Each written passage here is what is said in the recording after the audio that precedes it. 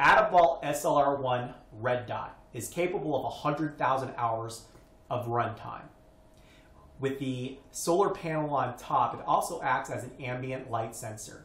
It will automatically adjust the brightness settings based off the lighting condition you're in, so you never have to change the brightness. So in low light, the dot will dim. In bright light, the dot will get brighter.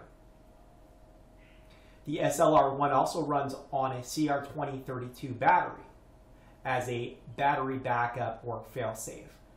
You can take the battery out or a dead battery, and as long as there's enough ambient light, the dot will still run with the solar panel. This is the SLR-1 from Atibal.